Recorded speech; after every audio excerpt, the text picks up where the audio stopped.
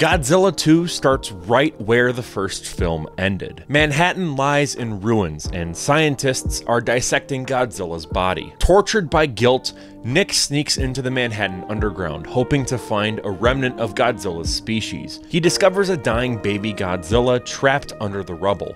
After freeing it, he buys a lot of fish to feed it, and then they develop a bond, and the baby Godzilla starts to see Nick as its mother. It imprints on him. When soldiers approach, Nick realizes that they'll kill the baby Godzilla on sight, so he lures it away with fish and they escape to the waterfront. A homeless man mistakes the baby Godzilla for a pet, and is scared away when it snaps at him. Nick tries to convince the baby Zilla to swim off on its own, resorting to tough love when it refuses. He swears at it, he throws rocks at it, and heartbroken, the baby Zilla finally swims away, leaving Nick with mixed emotions. 2 years later, strange and eerie occurrences start happening worldwide. A cruise ship found deserted off Australia, a vanished village in Fiji, and a jumbo jet mysteriously sliced in half midair over Indonesia with no sign of passengers anywhere. In a small New England town, a giant egg is discovered, sparking concerns of Godzilla's return. General Hicks, suspecting Godzilla's involvement, seeks out Nick. When he and Felipe head to the Australian outback, they encounter Anna Charlton, a tough biologist who's studying dingoes. She initially rebuffs their inquiries. Suspicious of Anna, Felipe secretly tracks her movements. As they trail Anna deeper into the outback, their vehicle breaks down, leaving them stranded. Suddenly, they hear Godzilla's unmistakable roar and witness its full-grown form alongside a group of teen Zillas, its offspring. When the teen Zillas come under attack from dingoes, Nick and Felipe find themselves in danger of being trampled by a stampede. Anna rescues them in her Jeep, and they navigate skillfully through the chaos. During their escape, Anna admits to witnessing unusual events, confirming Nick and Felipe's suspicions. Now, in a place of relative safety, Nick and Felipe clash over Godzilla's nature and their responsibilities, as Anna reveals her deep involvement with the creature. Nick's past secret of rescuing the baby Godzilla comes to light, leading to a confrontation where Nick drives straight towards Godzilla to prove its gentleness. And it doesn't attack, which leads to them studying Godzilla and its offspring. They discover clues pointing to a different threat. There's a mutated group of insectoids on Monster Island.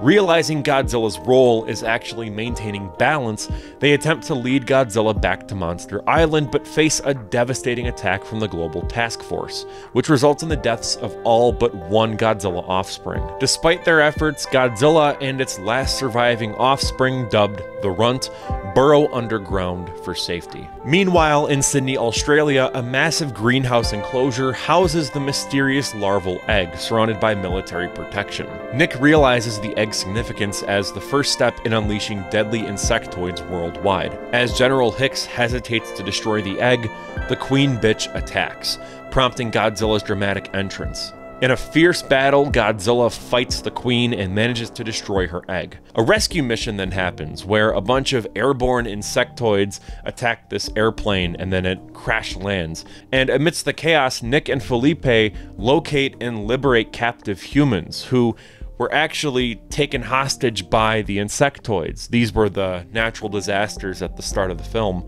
like the jumbo jet being sliced in half. The humans weren't actually killed, but were rather taken so they could be used as food to feed the offspring of the queen bitch. They confront the queen again, and Godzilla yet again intervenes, culminating in a decisive victory for the giant reptile. General Hicks, who was once poised to destroy Godzilla, recognizes the creature's inherent value as the people rally around it. A reunion occurs as Godzilla is joined by the Runt, and the two Godzillas head off into the ocean as the humans bid farewell to the monsters. Cut to credits. What's the backstory here? Well, Sony aimed to create a Godzilla trilogy after acquiring the franchise rights in 1992. Of course, they would bring on Roland Emmerich to direct the 1998 film, and despite its profitability, it did gross over 3 times its budget.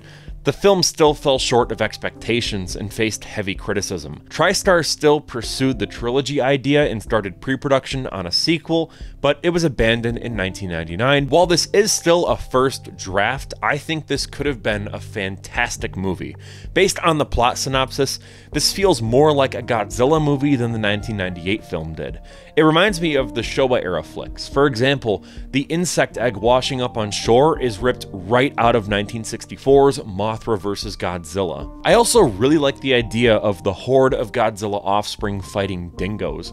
The most interesting part of this movie, though, is the film's antagonist, the Queen Bitch. The name is kind of cringe and doesn't really feel Godzilla-esque, but it's at least more memorable than some of the original MonsterVerse titans that have generic names like Behemoth and Leviathan. While we don't have any art of what she might have looked like, I'm just imagining this mix of like a Cazador from Fallout New Vegas and the unused lightning bug monster from the video game Godzilla Unleashed. This film also retroactively helps the 1998 Godzilla movie in a few ways. For starters, it totally makes sense now as to why the military caused more damage than Godzilla did. After all, that was one of the biggest complaints people had. Why wasn't Godzilla destroying more buildings? Well, it's because the species is actually peaceful.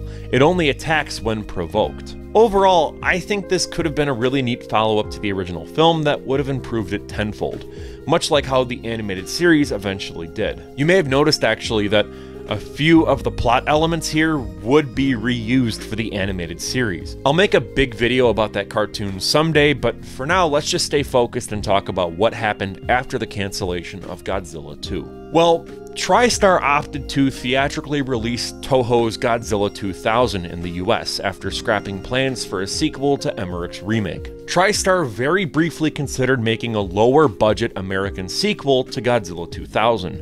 It would have been called Godzilla Reborn. The film would have used suitmation on a very small budget. The plot included a female TV reporter and a male hotel owner, with Bruce Campbell in talks to star, which would have just been awesome because Bruce Campbell is great in everything he's in.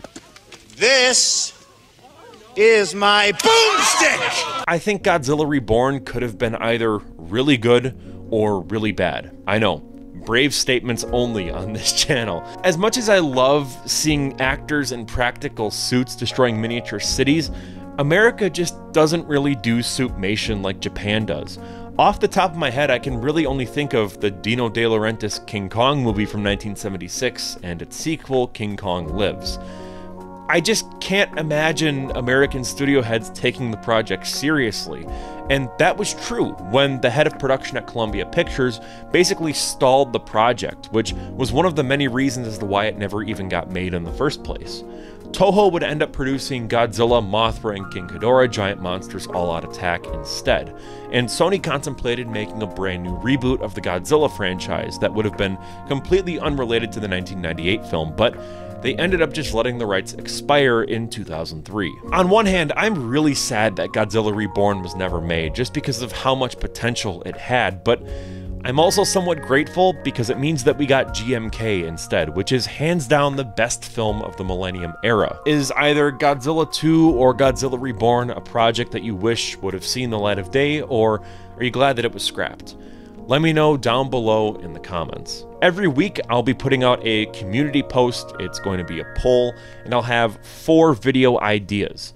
And it's up to you guys to decide what you want to see. This one just so happened to be the overwhelmingly popular pick, but next week we're going to see entirely different video ideas, so stay tuned for that. And with all of that out of the way, I'm Cole McCormick. You're watching Firewood Media. Thank you so much for watching, and I'll see you in the next one.